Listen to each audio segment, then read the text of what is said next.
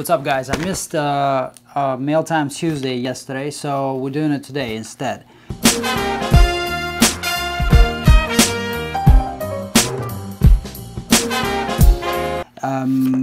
Didn't get any regular mail today, and the UPS also didn't come, but we did get two packages from Fedex. One is coming from Texas, and another one is coming from Colorado. So we're gonna start with this Colorado package first.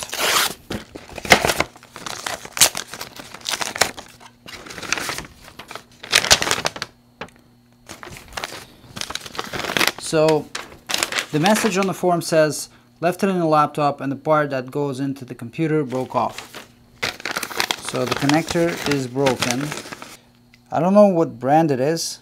It says something like Imation. Bottom line is, this is the only part that we care about, is on the inside. That's what we're gonna work with. Thank you for sending it in. This is from May 31st. This should not be a problem. As long as we don't have any other critical components damaged, we will get this going very quickly. The next package from Texas, in this fancy envelope, extremely urgent. I think I know who this was because I spoke with that person yesterday. So it's a SanDisk Ultra Class 4 memory card. It could be either something very simple or something pretty complex. It all comes down to whether or not this unit will work on its own. And the first thing we'll do, because we may be dealing with a unit that just doesn't work because it doesn't line up with the card reader. I have a skeleton card reader that's got every pin with individual wires, so we're just going to do the soldering to the interface and power it on. If it works, this was the cause of the problem. If it doesn't work, that means these two rows below are going to require something that I've shot previously, and I'm going to link this solution that we provided in the description of this video. So this is my beloved skeleton card reader, universal, takes pretty much every card there is. As you can see, I stripped the casing, and for individual contacts that come in communication with the interface of the SD card, I made a specific wire coming on this side. So what I usually do when I get cases that have broken enclosures like this, I just tape this part right here, and these wires just get soldered right into the interface. And if the problem was related to the casing, this should take care of it. One thing I do want to check, and that's continuity between the VCC and VSS pads, because if they are shorted, there's really no point in soldering this, because the controller is shorted out.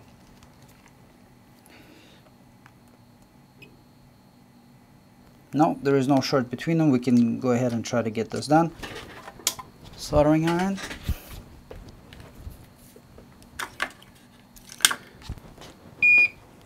That's good to go. I want to find my double-sided tape as well.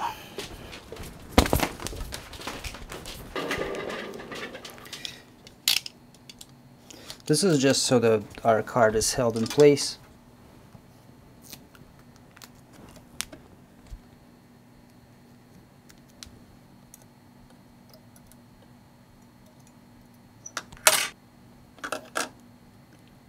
So since the card would be sliding in like this, we have to mirror it over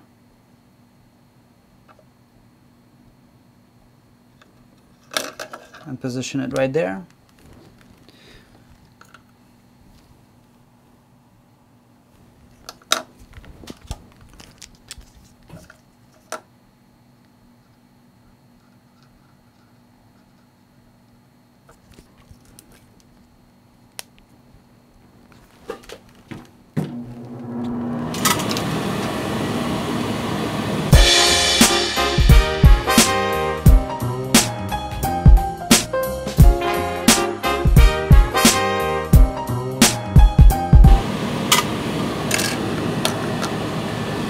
And that's it. That's all we really had to do. And now we just need to plug in the USB cable and see if it works.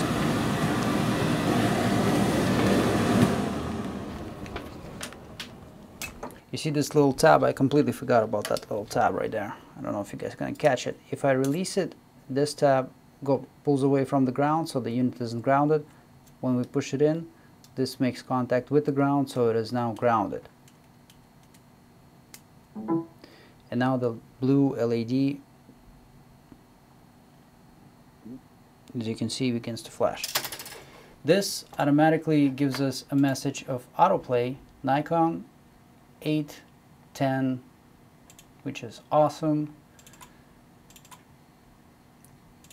Just gonna click on a random image. You guys can see it works. So I'm gonna save it all. So 2.59 gigabytes of data. That's case number one.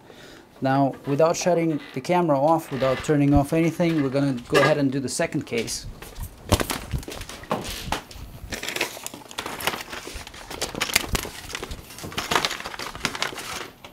And it's this case here. Since it's a quick connector repair, we'll get it done really fast. Just gonna put a screen capture on.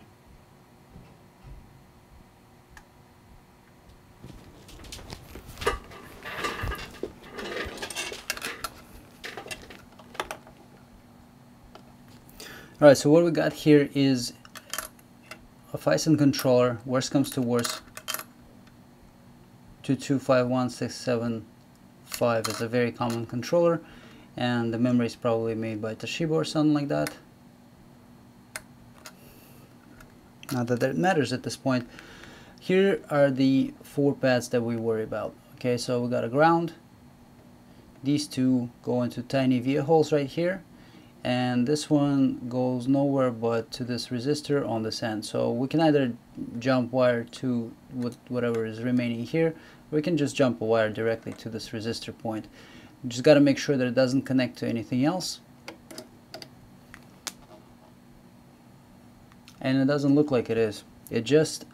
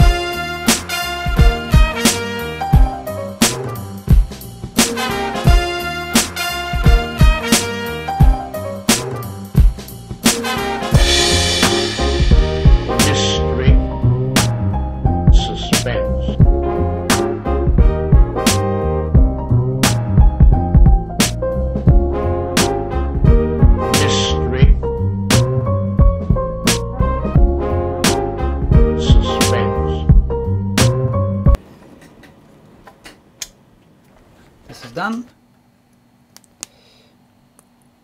I'm 99% positive it's gonna work and 1% that it won't. So let's find out.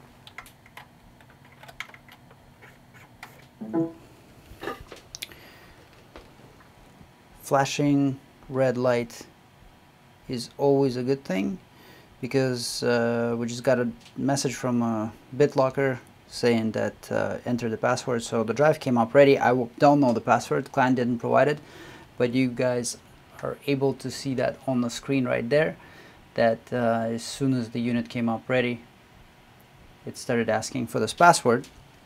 So we can either send it back to them in a repaired form like this by putting tons of hot glue or something to affix it together, or we can just ask them for the BitLocker password and decrypt the unit up here before the transfer happens. That's it for mail time.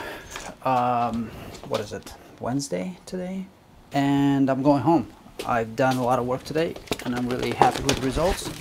Stay tuned for more episodes and subscribe to this channel if you haven't already. Thank you very much for watching. We'll see you next time.